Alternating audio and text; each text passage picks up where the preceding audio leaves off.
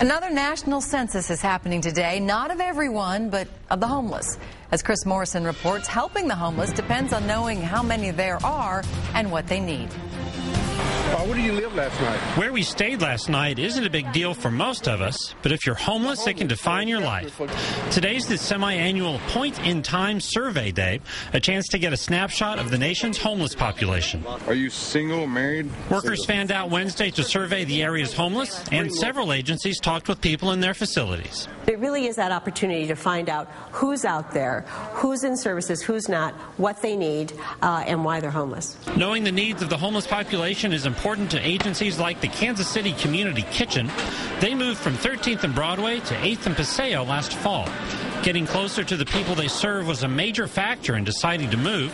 Since then, they've gone from serving 300 lunches a day to 500. Really lets me know that, hey, I'm on the right track. I'm doing the best that I can do to serve my fellow man. The results can be surprising. The number of homeless in the inner core is up, but it's also higher in Johnson County and other suburbs. The surveys helped Restart realize they needed to do more to serve homeless youth and families.